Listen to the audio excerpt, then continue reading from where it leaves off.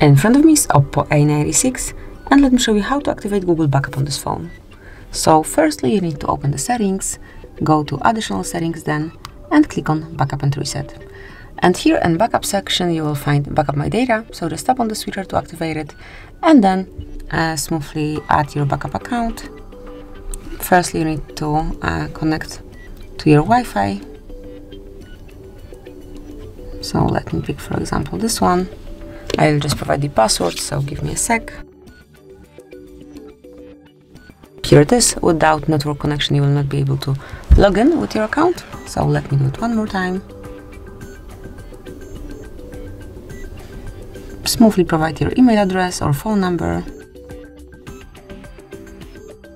And click on Next.